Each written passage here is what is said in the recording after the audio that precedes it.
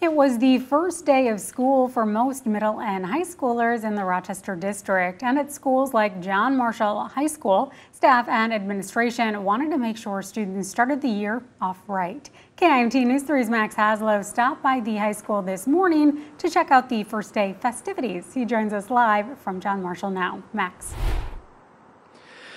Yeah, Jess, class ended here just a little while ago. You still got some students straggling by looking for the bus or just staying behind for some after-school activities. But believe me, this morning it was packed here. Everybody was here bright and early just to reunite with some friends, some teachers, and everybody was definitely ready for a fresh start this school year.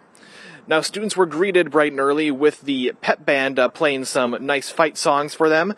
And also, the school day started off with the marching band going down the hallways, and that was followed closely by a pep rally. Now, these activities are part of the school district's emphasis on bringing back the joy of learning, as they say. And I spoke with some of the students about what they're looking forward to most this school year. I'm excited for a lot of the clubs that I'm hoping to join, like theater and gardening and a bunch of other stuff. I'm really looking forward to our cross-country year, especially because our sports team is so close together. Yeah, I'm in football and basketball, so I'm excited to see this season go out, how it plans out.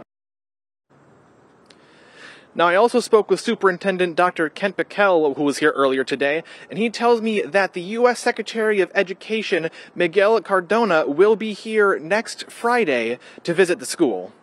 Live in Rochester, Max Haslow, KIMT News 3. Thank you, Max. For elementary schools in the Rochester Public School system, the new year starts tomorrow morning at 9:25.